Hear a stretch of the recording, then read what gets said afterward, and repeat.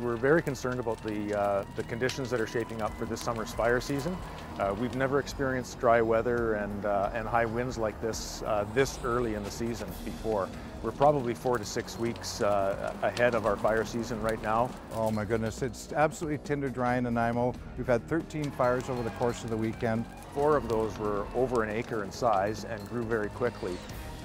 Most of these fires are driven by the wind, and it's very clear that they're spreading so quickly that structures can become at risk. All of these fires have been human caused, and we suspect that the majority of those are caused by smoking materials. Smoking materials need to be completely disposed of, either doused with water or disposed of in an appropriate container.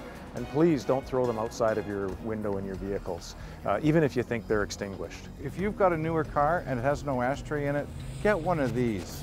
2 inches of water left, use that for your ashtray if you don't have an ashtray in your car. These fires can be prevented given that they are human caused, and we encourage people to monitor their own behavior and also consider their friends and family when they see them doing things that they need to step in and say, hey, we need to think about fire safety in these situations. We're encouraging people to call us because absolutely early recognition and early arrival on these fires is very critical to stopping their fire spread.